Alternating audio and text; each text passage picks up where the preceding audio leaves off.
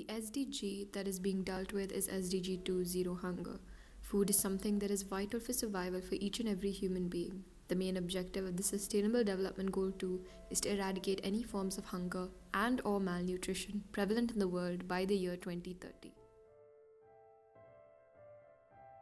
According to the WHO, malnutrition refers to deficiencies, excesses or imbalances in a person's intake of energy and or nutrients.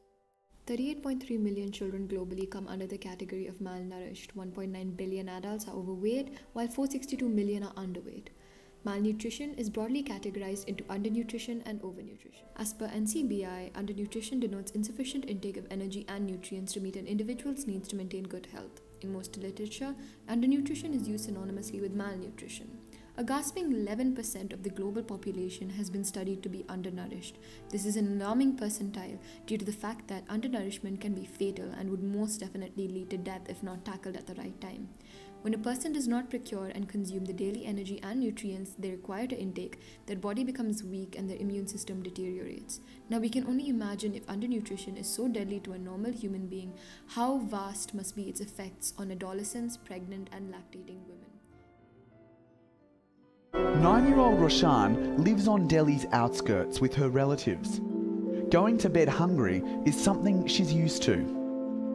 6 days I would eat, then the next 6 days I wouldn't eat at all.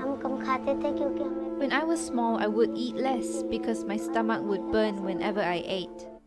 As defined by NCBI, overnutrition is a form of malnutrition (imbalanced nutrition) arising from excessive intake of nutrients leading to accumulation of body fat that impairs health.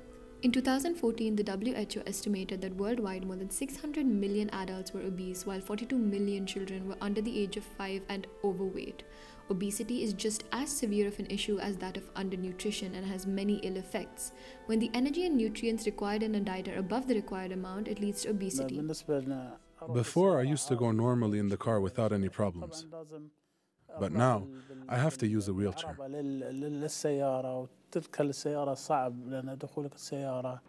Abdul Razak was 25 years old when he was diagnosed with diabetes, a condition in which there are high levels of sugar in the blood. Malnutrition is not caused by one thing alone. There are several reasons as to why malnutrition is a global issue. Some of them include diet problems, poverty, inflation, which leads to high prices of food, genetics, and many more. Specifically for adolescents, lack of breastfeeding leads to stunts in growth. But again, lactating mothers cannot breastfeed unless they themselves have the right amount of nutrient intake.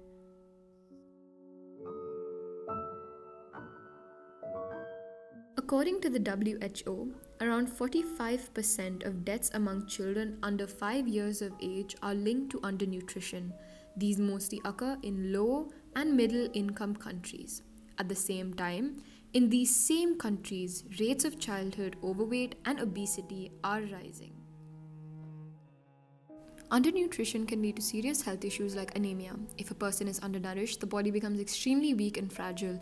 It decreases the capability of the body to fight many diseases and could ultimately lead to death. A lack of nutrition leads to the functioning of organs becoming less efficient and could cause loss of eyesight, kidney stones, etc. At the same time, overnutrition has proven to be extremely harmful as well. It leads to mobility issues, heart problems, cholesterol, breathing difficulties, and mainly causing excess growth in the form of fat. We as humans have a duty towards those in need to help them as much as we can and bring them out of difficulties they face. All we need to do is follow the Sustainable Development Goals and its guidelines.